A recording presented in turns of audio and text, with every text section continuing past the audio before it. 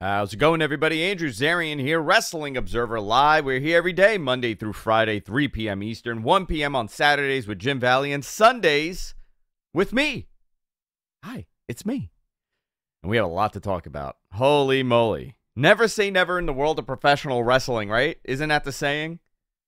No matter what happens, somehow people figure out a way to make money and start working together again, and it seems like that's happening in AEW. A lot of news coming out this week about CM Punk returning to AEW. Another, I guess, flagship show for AEW in the works. Possible flagship. We're going to talk about that. Saturdays, 2-hour time slot on TNT, I believe. Could be TBS, but I believe it's TNT. We're going to talk about that and what the possibilities of this is. There's so much to break down with this. CM Punk and his return and the possible programs he could be in and how they're going to do this logistically with the Bucks and Kenny and him not being on great terms at all. We're going to talk a lot about that today. WWE Draft dates have been announced. April 28th for Smackdown and May 1st. I'm gonna throw some circumstances out to our producer Matt today to play out and see who could go where. I don't know. I don't know if they should do this draft. I think both Raw and SmackDown have been benefiting from having top guys on both, or top ladies also, on both shows, rather than, splitting the roster and having a half a stacked roster. Also, Jeff Hardy returned to AEW. There's a Hardy compound match that's going to be happening. We want to talk about that and a whole lot more here on Wrestling Observer Live. When we get back, we'll be going deep into the CM Punk story and a whole lot more. Wrestling Observer Live here on Sports Byline. Stay tuned. Wrestling Observer Live, Andrew Zarian here on Sports Byline. Hey, I want to talk about the convention that's coming up before we go into all the latest news here. The Las Vegas convention is happening Memorial Day weekend. Here we go. There it is on the screen. Memorial Day weekend in Las Vegas. For more information, go to f4wonline.com/Vegas. That's f4wonline.com/Vegas. There's going to be meet and greet opportunities, Q&A, sweet party. I was there last year. It was a blast. A lot of great people there. I absolutely love this community. I love the people that show up to the convention. It was such a good time. Unfortunately, I had to leave early. I had a little bit of an emergency back home, but everything was fine. I have, serious FOMO from missing out on all the fun. If you're going to be in the area, if you're planning on going to Double or Nothing in Vegas, definitely check it out. f4wonline.com/Vegas. There you go. So let's begin with this CM Punk story. And we may go into 2 segments with this. We'll see. If my producer's yelling at me here, we'll go into it. When did we, Matt, MG, our producer, he's gonna guide me through this. When did we first start hearing about the rumblings of CM Punk? Because I was always told from the beginning that if it's possible to make this work, they will make it work. You got a guy, you got a top tier guy, right? Regardless of what you feel about him personally, take that all out of the equation. This guy is a proven draw in WWE. He's had a very long career in WWE. He had what a great underdog run as being the anti-hero to John Cena, as being the pure babyface in that company. Summer of Punk happens, becomes the guy, has a falling out, leaves, finally gets the itch to come back, comes back, and was not a great year for him as far as injuries. Well, the first went. part was. The first part, of course, yeah. Yeah, it was fantastic. The first 6 months was great, and then we got to the summer, and everything fell apart. Everything fell apart. Right? It was not a summer of Punk. It was not a summer of Punk. Anti-summer of Punk. It was the anti-summer of Punk. So originally, and I want to go down this as in the order that I was told. We discussed this on Mat Men, but I want to talk about it here because it's a very different approach to delivering this. So to quickly answer your question, Yeah. I think it's all started with that Instagram post he put out a couple months ago. And then you started hearing that, hey, there might be more to that than just... Yeah. Well, I heard about the Saturday show before I heard about CM Punk. Yeah. Returning. Originally, I was told that there will be a Saturday show. They're working on it. It was conceptualized. There were some rumblings and rumors that it could be a 6:05 time slot. It could be a 6 o'clock time slot. I was told initially the concept for this is to get more of the talent that is not being represented on Dynamite and Rampage in front of a larger audience. And it gives them another show to work. So, I mean, in my mind, I was thinking like Takeshita, right? Command. Who else? Give me some. Here's one. Roosh, right? A guy like Roosh could be on that show, and he could really display what he could do. It was not a C show. It wasn't presented like a C show, but it was presented as like, listen, this is gonna, maybe we'll have one big match, but majority of it is gonna be like these guys to get them some TV time. Which is bizarre because you already have Dark and you already have Elevation, but nobody's watching it. ROH, but nobody's watching Dark. That's the reality. Yeah, you know. But they're getting those reps. They are getting those reps. Yeah. But then your the point is story to make them more of a star. Try to build up more stars that way. Yeah, and listen, at a 6, and you know, and in my mind, I was like, wow, this is really good because of one reason, right? You're trying to grow your audience, and the way I discovered wrestling was not watching Monday Night Raw at 9 p.m. as a kid. That wasn't something that I did. Even primetime wrestling when that was happening, I didn't. My dad would, you know, pull me out of my bed and like sneak me so my mom doesn't know that we're going to watch wrestling at 9 o'clock at night. Your access to that show was very limited. The way that I discovered wrestling was Saturday mornings and Sunday afternoons. So I thought this was an opportunity for them. Maybe they're still going to work on something like this, but I thought this would have been a really good opportunity to target an audience that you normally don't attract at 8 o'clock at night. A younger audience, and you could build on that. Well, that's not what this is. The story now has changed, where this is now an A show, an A-B show. Listen, and use that terminology very lightly, right? I don't know what they define as an A1B show. I can't, we won't know until it happens. You know, Rampage was not supposed to be what it is now. Rampage was supposed to be to continue storylines and to put top talent on that show and to, you know, alternate every week. It's very difficult to do that because you're hurting your ratings for Dynamite when you're doing that. When you're putting these matches on at 10 p.m. on a Friday night when you've already had 2 hours of wrestling from your competitor. So that time slot really is a problem. You don't have too many other days in a week that you could do this. Right now, they're planning for a Saturday show. The rumor is, or what I've been told, is 8 to 10 on Saturdays. This is how we're building to Punk now, which I want to talk about that time slot because it's a very competitive time slot. Very, very competitive. You have, not only do you have WWE pay-per-views that happen, you're going to be preempted for NBA eventually, right? You're going to have UFC on. You're going to have football on. There's a lot of moving parts for a Saturday night primetime show. I don't know. I can't even forecast what the expectation is for those numbers for that time slot. I think it's really untested. We saw Battle of the Belts happen on a Saturday, and the first one did okay, right? First one was like 700,000. So now you have your baseline. You know that maybe you could do 700,000 people regularly if you put on something that people want to watch. So let's bounce back to CM Punk here. The story is the reason why they're doing this. A lot of the rumors and speculation around this is that you're going to have some sort of a soft split where maybe top talent could come in and out, alternate weeks, but you will have some guys that are generally on this Saturday show, guys and girls. All right, that's fine. You know, if you could highlight a Takeshita, again, I'm going to bring him up, or you know that Roosh is on the Saturday show and he's going to have a stellar match and, you know, you build it up that way. I could see that working. But to say, you know, CM Punk is only going to be on Saturdays, that's not, I cannot see that being what they do. I saw somebody reported that. I'm going to say, I think that's jumping the gun a little bit here, and I think that's a little premature to assume that's the reason here, because Warner Media is very involved in this, and they are very gung-ho that CM Punk is back. I don't believe they pushed Tony to bring him back, but I think they really genuinely appreciate that he's back because they know that he's going to bring ratings. and this is a positive for AEW when you're working with a content partner that way,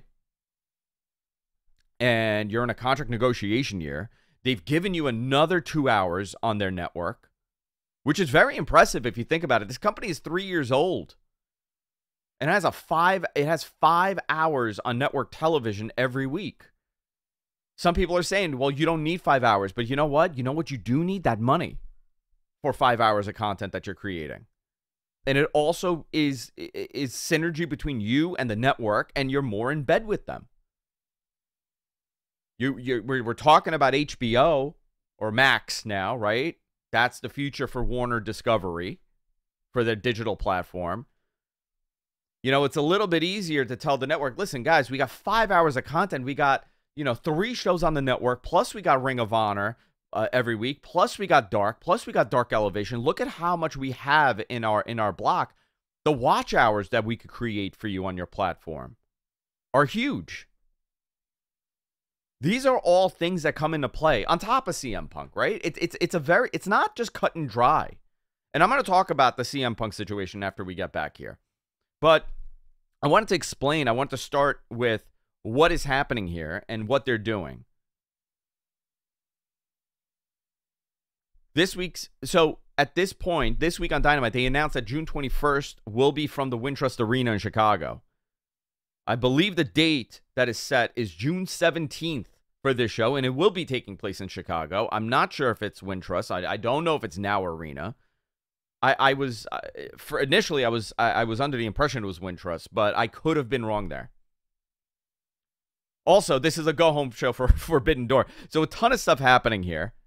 We're going to go to a quick break, and when we get back, we're going to go into the nitty-gritty of the CM Punk situation. Wrestling Observer Live here on Sports Byline. Stay tuned. Wrestling Observer Live here on Sports Byline. Also here on YouTube and Twitch. So let's go into the CM Punk stuff.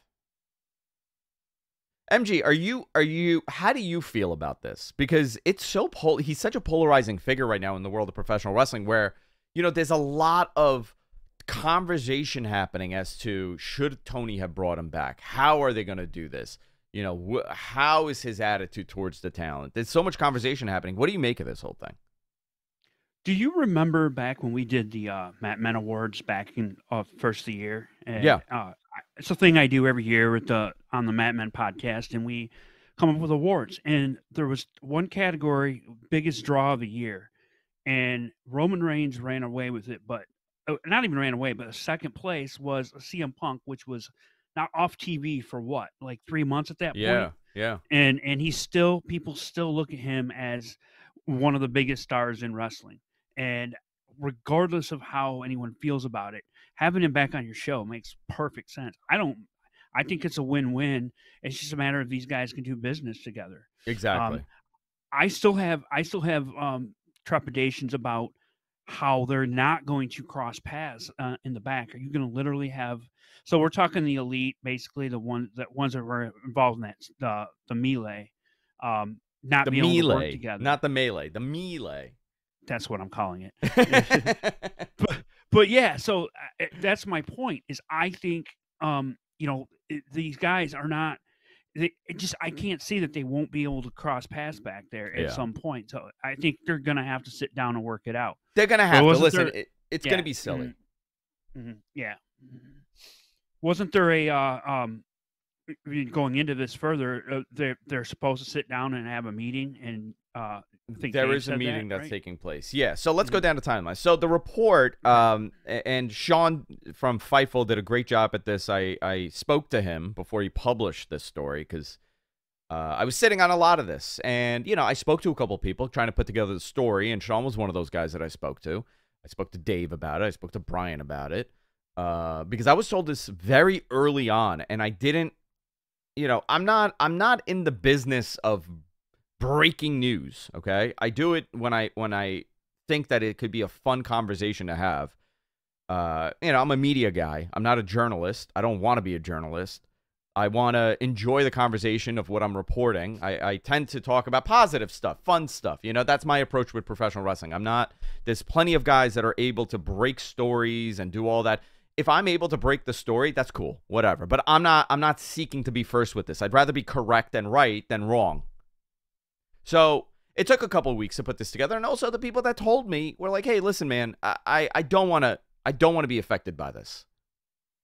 And you got to have courtesy for these people, you know. If it's a friend telling you something, if it's somebody that you know, if it's someone that reached out in a DM, which happens constantly, you got to do your due diligence. You got to wait on it if they ask you to. You got to talk and then put together the story, you know, piece it together. So the story here is that CM Punk is essentially happening. I know for a fact that Warner has been told that he's coming back. So he's in the, like, they are very much aware of the situation. He had recently said he was willing to return to AEW, and he wants to make it work. So the issue here is that he's willing to work with the Elite members. I know that as of the time I was told, and as of early this week, there was no intention on the other side. Maybe Kenny a little bit more than the Bucks, but I know, I mean, they do not want to work with him. There's been no dialogue between the two sides either. Regarding, you know, sitting down and making this work. So the plans have been put in place to possibly have a tentative Saturday show to be the soft brand split. When I used that term yesterday on Mat Men, I was told that it's less soft than I'm putting out there. So I guess there will be people that are predominantly on the other show, on the Saturday show. Also, Dave reported that there was a meeting scheduled between CM Punk, Tony Khan, Chris Jericho, FTR, and somebody and other people. I've heard this from multiple people. And the way it was alluded to me is that the program will probably be Punk and Jericho in some capacity. I don't know if FTR is involved or Jericho Society is involved, but that seems to be, and you know what? That's a very smart way to do this. Jericho has presented himself as a locker room leader. You know, Jericho came out and said he's toxic or whatever he said, and he's willing to make this work because he realizes that there's money in this. At the end of the day, it's for the greater good of the company to put your personal feeling aside with this guy. If he's willing to make it work with you, you know what? You can make it work with him too.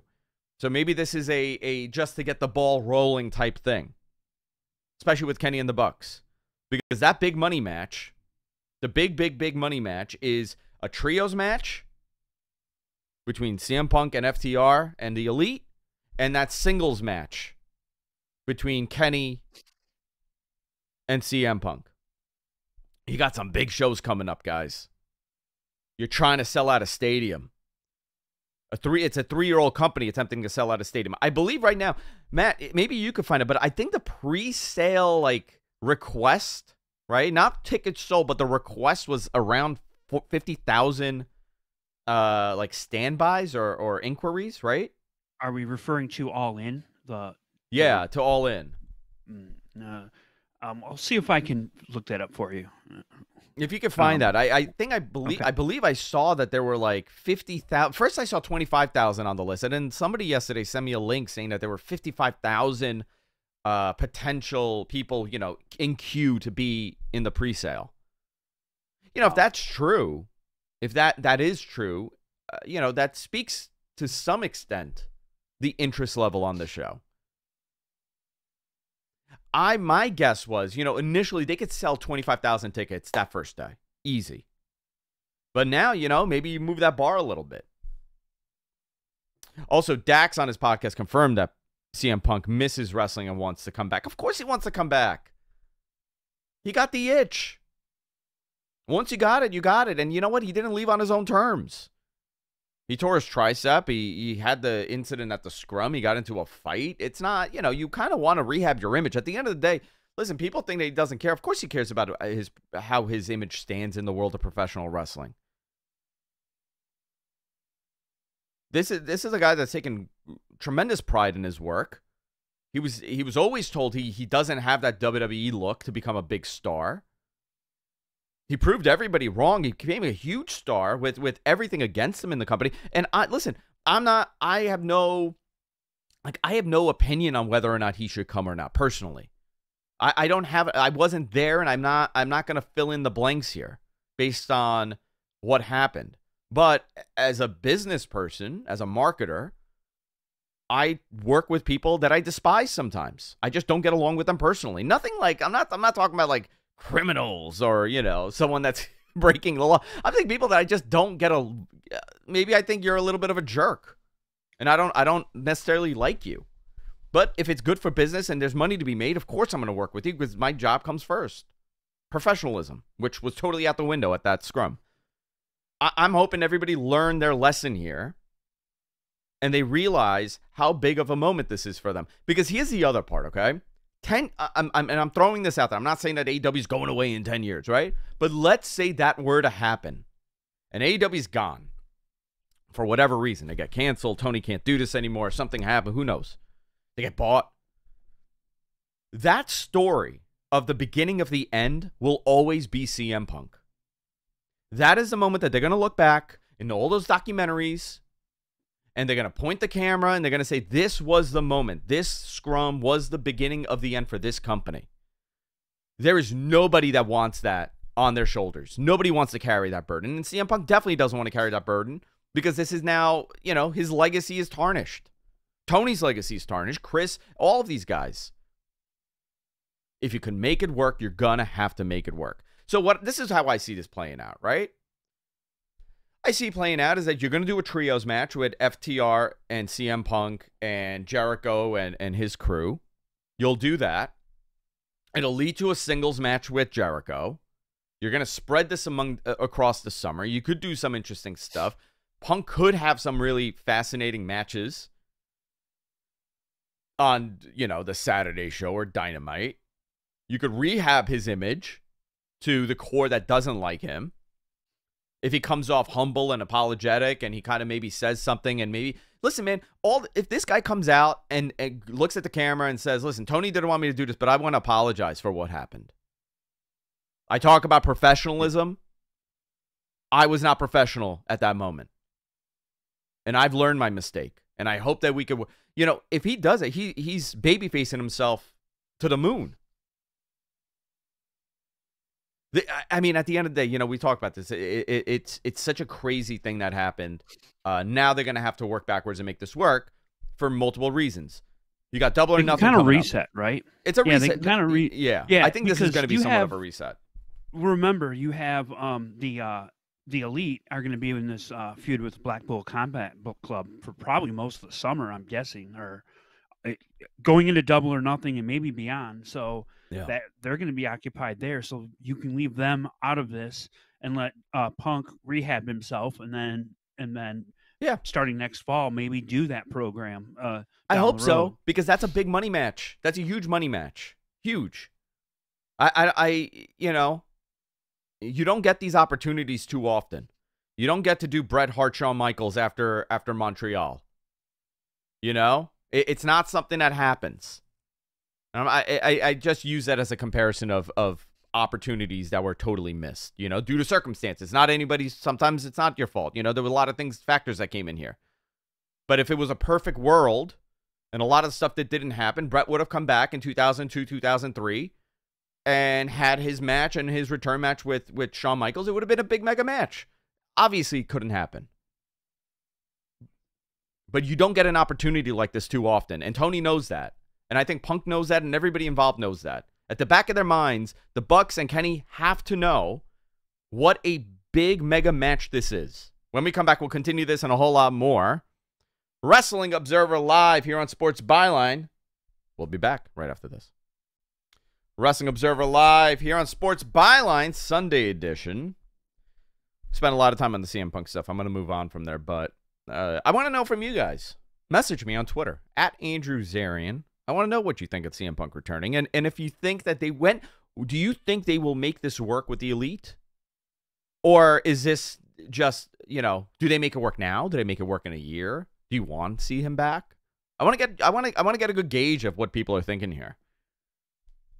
But this brand split, we'll see what happens. It's a lot on Tony's plate, right? You got Ring of Honor. You got Rampage. You got Dynamite. You got pay-per-views. You got now Collision. It's a lot of stuff happening. God bless him. I don't know how he does it. That's a lot of programming. It's a lot smaller of a team, right? You don't have like 20 writers writing your show. Much smaller of a team. Maybe you can pull it off. And remember, he helps with a football team too. And he also owns an American football team and a regular football team. I don't want to call it soccer and upset the international audience here. As my father would say, football. Let's talk about WWE and their draft that's happening. April 28th edition of Smackdown.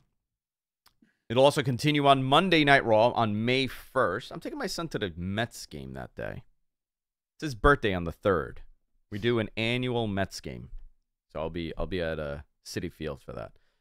I here's the thing about this brand split, right? Do you want to shake this roster up right now, guys? Because you're on a roll, man. Business is hot. I'm looking at the SmackDown results right now, right?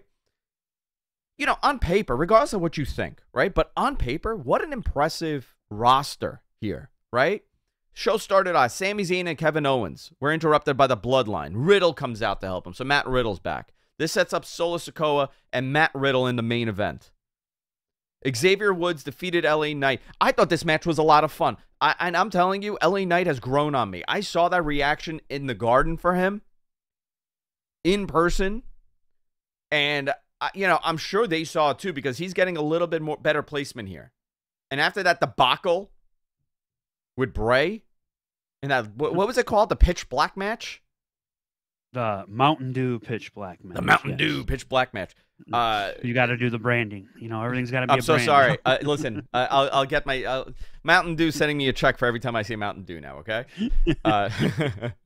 I think they realize they got to pivot from here. But all those kids, all the kids in that crowd, like every one of them that I was talking, my son was talking. I was just going up to random children, like, "Hey, kids, who are you here to see?" My son was talking like it was like a group of like 6, 7 boys, all ranging in age from like 7, 8, 9, 10, 11. They all like LA Knight. And I was like, all right, that's great. Do something. Give them something. Xavier looked good too here. Judgment Day. And I do, I got to tell you, I love Kofi's matches. I love Big E's. Xavier's matches are very different in structure. And it's a lot of fun. I enjoy watching them. This sets up a confrontation, by the way, with Gunther and Xavier to see who's going to be the next IC champion. I like this Gunther run, totally. Judgment Day and Damian Priest. If you think about how your career changes over a couple of years, Damian Priest, right, was in Ring of Honor. He was doing ads for Ring of Honor TV for knee braces and catheters, and you remember those weird commercials they would put on? Yeah. Wild. And now this guy's a huge star in WWE, and he's hanging out with Bad Bunny. Unbelievable how your career can change. He's going to be in a program with Bad Bunny, it looks like, at the Backlash. Good for him. Which is I love seeing this. I love seeing this. Judgment Day, Damian Priest cut a promo. There we go. Here we go with the typos. Matt, sometimes, I think he malfunctions, our producer, MG here. Cut a promo on Bad Bunny, warning him not to get involved in Backlash. Damian Priest with Dominic Mysterio and Rhea Ripley defeated Santos Escobar with Zelina Vega. Zelina vegan, apparently, according to my notes here. Rey Mysterio came out to help out the LWO. I like the LWO branding. Awesome, great.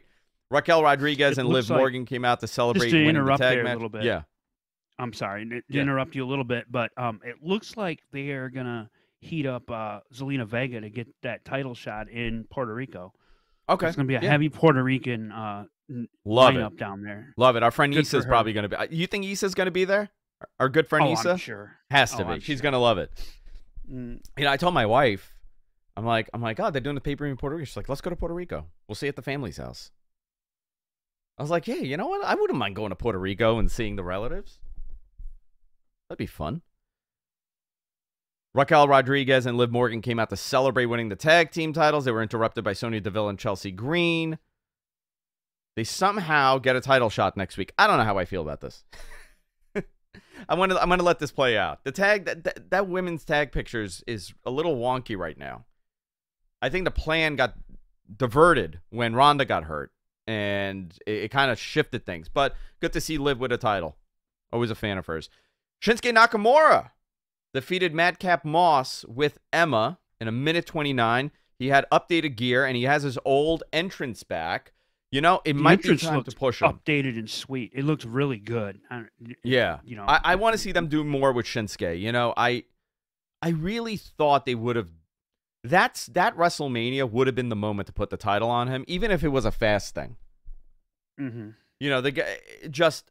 Whenever I talk about him to people that have only seen him in WWE, it's actually a really interesting way they react to how much I like Shinsuke. Because a lot of people have not seen his NXT run. A lot of people have not seen, most people have never seen his New Japan run that are watching SmackDown or Raw. This guy was a monster. He was awesome in every way. Put him up against Gunther. I want to see that. They did that match, didn't they? I thought they did it. Yeah, but I want to see it continue. I want to see that. I want to see that feud go on. Solo Sikoa. The big thing with Shinsuke was he didn't. When I feel like when they couldn't put the title on him because they just didn't know. I don't think Vince had a plan. He didn't have a next step where he was going to go with it once he had the title. Of course. So it was just going to be a quick. Yeah, but they turned him heel though. They turned him heel. This great baby face. They would just hit you in the nuts. Yeah, it was bad. Unbelievable. It was not a good choice. Just low blows, over and over again. Solo Sikoa defeated Matt Riddle. Matt Riddle's involved in this. All right. I mean, it makes sense, right? He was feuding with the Bloodline before he left. You talked about careers that have changed. Matt Look Riddle. where Solo Sikoa was like a year ago. They're making him a monster. But dude, there was no doubt. There was no doubt Solo was going to be a big star in that company. There was no doubt. Yeah. I had, when the second he went down there to NXT, I was always told that the plan for him is to become, they listen, he's a good worker. Fantastic. He's great. He's young. And he naturally fit in, and he's a great muscle. He's a great enforcer for the Bloodline. And it worked. They brought up a guy from NXT. They injected him in a main piece storyline, and guess what? It's working. And now he main evented SmackDown, and he's doing all these great matches. So there's a lot of... It's like his third or fourth main event. Yeah. He's been on top of this card a lot. And you know what? It's working. Now now they're going to have to add a little bit of personality. Maybe he's the one that turns on Roman, huh? That's kind of where I'm going. Is maybe that's the guy. Maybe that's the guy. It's kind of under our nose, and we're not. That's the guy that takes Roman out. Yeah. That would be a heck of a story. I mean, you keep this whole thing going. This whole Bloodline thing just keep churning. It's still selling tickets. It's still drawing ratings, and it's still selling merch. Don't mess it up yet, on the business side. Next week on SmackDown, Intercontinental Champion Gunther will face against Xavier Woods. WWE Women's Tag Team Champions Raquel Rodriguez and Liv Morgan defend against Sonya Deville and Chelsea Green. Ricochet and Braun Strowman take on the Viking Raiders. Ricochet and Braun Strowman is the most bizarre matchup. It's such a weird tag team. And I don't know. Like, Ricochet, I got to tell you, looks great. I don't know if teaming up with Braun is helping or hurting, but I think having some profile on Ricochet helps. And I don't know what you do with Braun Strowman. I think this is the best you can do. You expose his weaknesses. In a tag team, they can do cool stuff. But you know what? They couple years ago, this guy was so over with young fans and just went nowhere. Yep. In 2 weeks, also, we're going to have the undisputed tag team champions Kevin Owens and Sami Zayn defend against the Usos. I have a question for you. Yeah. Going back to the draft, to kind of wrap it up here, but going back to the draft, how do you feel about a hard split? Because I got to tell you, with Vince being involved, that was my whole point of having a hard split, is I never trusted him to not go back to because it's a crutch using the same guys on every show. I don't think they should do a hard split. I especially now, because what you're doing, you're alienating a certain part of your audience from watching the other show. You know, I got to tell you, like, when they did the SmackDown split, it really, like, I stopped the first one. You're talking the first one. The first time when they, when they split it, I like, it took something out of me, because I knew, like if I want to watch Hogan, for example, I have to put on SmackDown, right? Right. But I wasn't as into Hogan. I was watching Raw way more. And they kind of told you that Raw was the A show in that time. Even though you had, you know, what are they, SmackDown 6, and they were doing these stellar, unbelievable matches, and they were kicking butt every single week when it comes to, you know, match quality and the build of the story. But, you know, you didn't have Brock Lesnar, you didn't have Hogan, you didn't have these guys. Everything was split up. And it never worked for the long run. Maybe short term, it creates this intrigue and it elevates certain people. Because always I was told, well, if they didn't do the split, then Eddie and Chris would never have been elevated in a position, which I don't think that's true. I think their work rate would have, you know, and the popularity would have pushed it. But I don't necessarily know if a hard split, if we're talking about a hard split, like Cody should be on every show. Roman should be on every show that he can. You know, you have key guys. The Usos should be on every show. Kevin Owens and Sami Zayn should be on every show. You have key guys. Viewer fatigue, isn't that too much of fatigue on the viewers? Because I think that's what a lot of people complain about. What I'm saying, and you don't do it every week, but you know what? You don't put a restriction. Okay. You don't say that Cody will never be on SmackDown because okay. You keep it the way it is. You know, some guys work heavier on one brand than the other, and I also think that the champion should be able to go everywhere. And that's something that's been discussed numerous times. If you're the world champion, you should be on every show. No question about it. You shouldn't be restricted to one brand. Going up to Mania, Roman was on both shows. So Roman was on both shows, and that was done. And I really trust Triple H more to do this than I did Vince. Yeah, so me too. We'll see what happens. You know, we'll see what happens. We're going to go to a quick break here. Wrestling Observer Live here on Sports Byline. Stay tuned. Wrestling Observer Live, final few minutes here on Sports Byline. Couple of things happened. John Morrison won his boxing debut at Creator Clash 2. Morrison was cornered by Josh Barnett. He also had Hacksaw Jim Duggan that came out. I think LA Knight was there. There was a whole laundry list of pro wrestlers that came out with him.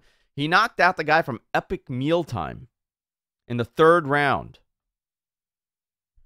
Afterwards, he cut a promo calling out KSI. So I guess they're going to work on that. All right, cool. Listen, good on John Morrison. Cool stuff.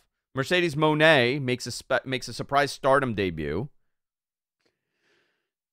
All right. I'm curious if she's going to be doing the Forbidden Door show. I hope she does. I think that'd be great. WWE Draft, we discussed. NJPW, New Japan Capital Collision, so Aussie Open become the new strong openweight tag team champions. They beat Okada and Tanahashi and Motor City Machine Guns. Wild. Aussie Open. I saw it. It was a pretty good match. It was a long match. I have to watch it. I watched some of this. I saw the Juice Robinson stuff. But I just had no time to catch up on it. But very cool. I have to catch up on that today. But a lot of stuff happening in pro wrestling. Also, Matt Hardy challenged the Firm to an AEW Firm deletion match. I have no idea what that's going to look like, but all right, cool. Guys, this was a lot of fun. I always have a blast with you guys here every single week. We're live tomorrow. Brian's back. Mike's back. And I'll be back next week. Send me your questions. We'll do a Q&A session next week. At Andrew Zarian on Twitter. Send all your questions over, and I'll do my best to answer them next week on the show. But that's it. We're done for this week. See you all next time. Take care.